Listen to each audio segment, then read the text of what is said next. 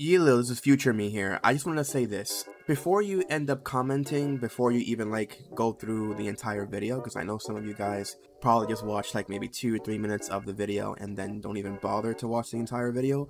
I'm just going to say, watch the entire video first, and then you can have your own opinions or your own comments that you want to say about what I think about what I'm about to discuss in the video. So please do that first, and then if you want to have a discourse, if you want to discuss on the matter of what I have said in the video, then we can do that right afterwards. Alright then, I have a couple of things that I want to talk about when it comes to Tekken 8's issues that I find that overall grinds my gears when I play this game. Now, you may already know from all of my videos that I tend to complain a lot about sidesteps or tracking in this game, right? Not many people really talk about tracking or sidesteps in Tekken 8 because a lot of them, they don't really seem to really care, or they don't really see there's a problem with tracking or sidesteps in Tekken 8. Now, I have been doing some tests to see whether or not that if tracking is truly a problem in Tekken 8, and if sidesteps themselves are a problem as well. Either one. Now, the test that I did was that I was playing as Brian. It doesn't really matter which character in reality, but I chose Brian because I've been having fun with Brian. And I tested out to see if whether or not, if, let's say in this case, Heihachi, the control group here, decides to go for down forward 1. If I attempt to sidestep to either side, now for what I've heard, supposedly, that down forward 1 is actually quite linear, that you can sidestep the move to both sides. Now, I'm going to attempt to sidestep it at a neutral range, and you'll see what's going to happen. As you see right here, I still got hit by the down forward 1, right? I didn't escape it, right? You can see that I pressed the jab, the 1, I waited 17 frames, and then I sidestepped in 5 frames, right? This time, I attacked at 4 frames, was delayed at 15 frames, and then sidestepped at 4 frames. Same thing, 4 frames in attack, delay at 20 frames, sidestep at 4 frames. And look at here, I attacked at 4 frames, I then delayed at 23 frames to then sidestep, or recover at 23 frames you can say, and then sidestep at 4 frames. This time, I've managed to escape the down forward 1.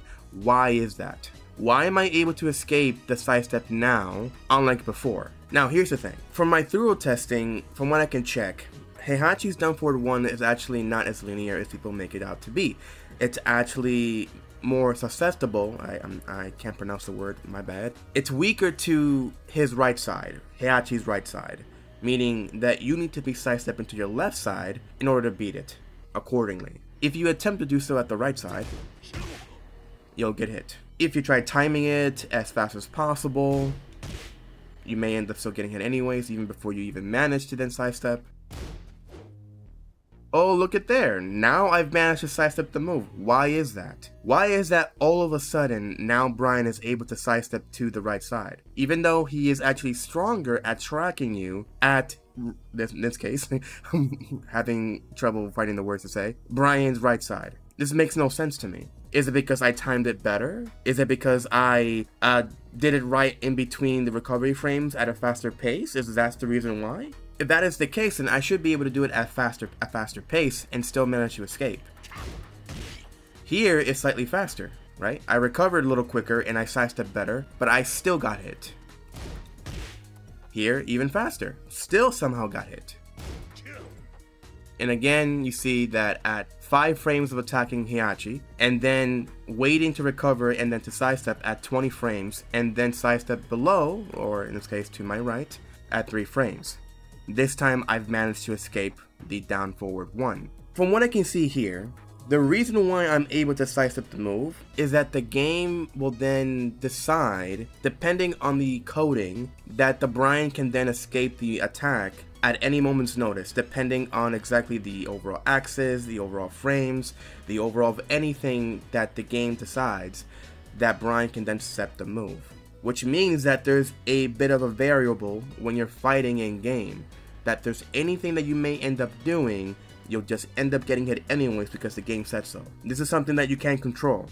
Even if you know that you can step the move, you can't control it. The game decides whether or not if, for whatever reason, the hitbox of my character may have increased, or if for whatever reason, Heihachi's down forward 1 has increased in terms of the hitbox, so that I still get hit by the move. It's almost like an impossibility that you can actually figure out whether or not if the attack can be stepped. And this becomes very aggravating to me. I don't know if it's aggravating to you guys whenever you attempt to sidestep in the game, that now you don't even know for certain that if the move in question is actually sidesteppable to both sides. As some creators will say. Some creators I've seen online say that the move is very susceptible to getting evaded, the sidestep to both sides, which I don't really think is the case. Now, mind you, this is at the neutral, so it might be different if you're up close, like at the character's face while he's about to do down forward 1, right? As you see here, it's more lenient. I'm able to actually escape it at the left side, or Brian's left side. Now let's attempt the right side. I still get hit. Now mind you, supposedly this move is linear at both sides, from what some people have been saying, but it's not. This could easily be because of Brian's overall hitbox, that if he attempts to go to sidestep at the right side, he'll still get hit. Oh, look at that, I sidestepped the move now. This is what confuses me. It's either the tracking in this game is terrible, or this whole idea that sidesteps are actually working in the game is completely false. That they have been buffed in game. That they buffed sidesteps in Tekken 8, and I don't really see that to be the case. I might not be a game director or whatever. I'm not really good at coding or anything like that. But if the game is intended to have certain moves that are lenient, that are more linear for you to step to, then shouldn't any character in the game have the possibility of stepping these moves if they're supposedly linear, right? It makes no sense that this is not the case from what my testing. Now, from what I can see overall, if you really want to step this move to your right side, you can't step it, but you can sidewalk it. Which also doesn't make any sense really, because you also had to add another input, which may overall increase the amount of frames when you're moving. But since you're also trying to dodge away, maybe that's the reason why it works, more so than if you're stepping. But again, this is a variable that you have to then take in. If you can't really step to both sides and you have to rely on sidewalking to get away from the move, this means that you may not even have enough time to then punish accordingly on the move. Because now you know that you can't really step this move to that side, you have to sidewalk it. And again, even though it seemingly seems weaker at the left side, to then punish accordingly, as you already saw in the beginning, that there's a chance that even if you're up close, you can still get hit by the move. So it doesn't matter if your timing is perfect. There's a variable in mind that it just in general just doesn't work. That you may end up still getting hit by the incoming move, because either sidestepping is not as good as it is, or tracking in this game is way too high. So moves like this suddenly just work. Alright, so here's another thing that I want to mention. When it comes to moves that either have way too much tracking, or if the case is that sidesteps are not as strong as they are in Tekken 8. Now, ever since I believe it's patch 1.05, when they ended up nerfing Heat Burst, right? The tracking on this move. Now, you saw that the Heihachi ended up sidestepping to his right side, right? Now, I'm going to attempt to use my Heat Burst, right, with Brian, and the dummy is going to then sidestep it to the right side. You see that it works as intended, as they ended up doing with the nerfing of Heat Bursting, so that way it doesn't track to both sides, right? Not to the left side. Oh, look at that, it somehow manages to hit Heihachi, even though he stepped preemptively to get away from the Heat Burst. This again is another issue in the game. From my overall testing, there are several characters, and by several I mean there's a dozen of them, that when you attempt to sidestep to the left side, even though you preemptively done it and you think they're gonna go for a Heat Burst, they can still hit you out of your step. But here you see that sidewalking doesn't work either. There's a chance that you can still hit the opponent if they attempt to then sidestep you, or sidewalk you in this case, to the left side. Which means that if you're the one facing that opponent, using a character in the game, where if they use a Heat Burst and you attempt to step or sidewalk to the left side, you will still preemptively get hit by those moves. It does not make sense that they state during that patch that they fixed the problem with the tracking and Heat Bursting, but it hasn't been fixed. That's what I'm trying to get at. It hasn't been fixed. you can still get hit by heat bursting even when you correctly step to either side. And you can't tell me that's because, oh, this character is unique, this character is different, they have a different hitbox, they have a different animation, so therefore they can get away with it. I don't agree with that mentality, with that statement. It doesn't make any sense if the whole purpose of nerfing heat bursting is to make it so that it's lenient enough to that you can then step to either side or sidewalk to either side. But you can see right here that doesn't really matter for some characters. Now what about if you're up close? Maybe it should be a lot easier to step the move, right? To the right side, yes. But not to the left side.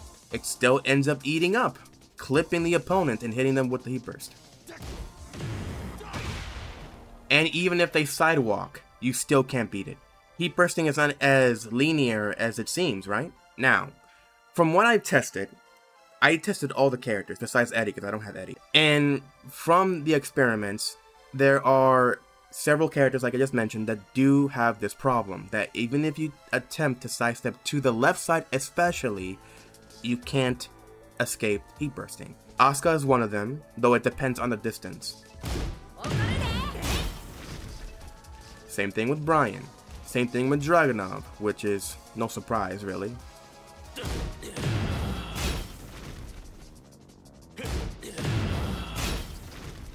It works with Jin, depending on distance. Works with King. Doesn't matter if this distance or not. It can be up close or personal. It doesn't really matter. It will still hit.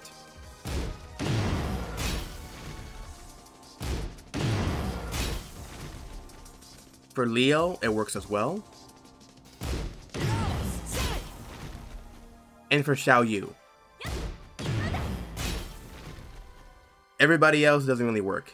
If they attempt to do a heat burst and you step to either side or either sidewalk to either side, you can actually evade it.